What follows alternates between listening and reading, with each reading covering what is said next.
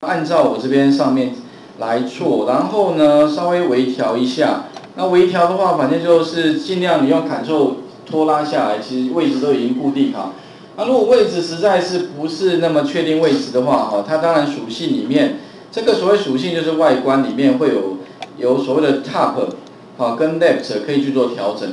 那什么叫 Top 呢？实际上这个以坐标来看这个视窗的这一点，它是当成00，以这个方向是正的，以这个方向是正的。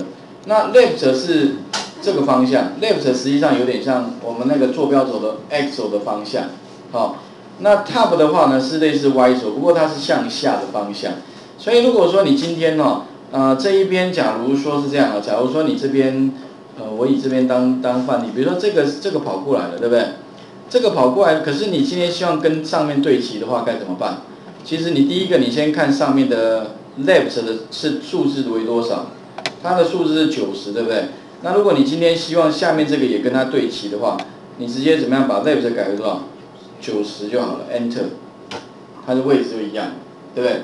那如果说你今天呢要让它的位置位置比如说这3个要一样的话，那你可能要算一下。比如说各位看一下 Top， 这边有一个属性叫 Top，Top 这个Top 这部分，它现在距离上面是多少？12。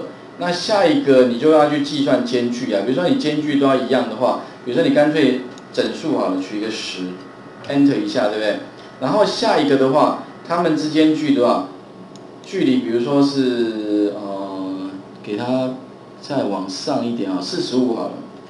刚刚是10，然后45。那下一个如果要间距一样的话，就是再加多少？加35嘛。35的话应该多少？45加35就是80嘛。80 ，Enter， 这样就一样了。左边对齐，间距对齐了。这样就那麻烦了一点，不过至少一定是保证一定可以怎么样一样位置。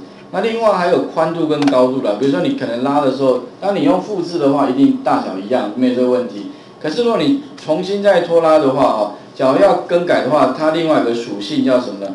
叫做 width， 就是它的宽度了width 就是宽度，然后另外有个高度的部分就是 height，这个是一样。那你如果要把它高度一样，跟宽度一样，跟数字设为一样就可以了大概是外观的相关设定。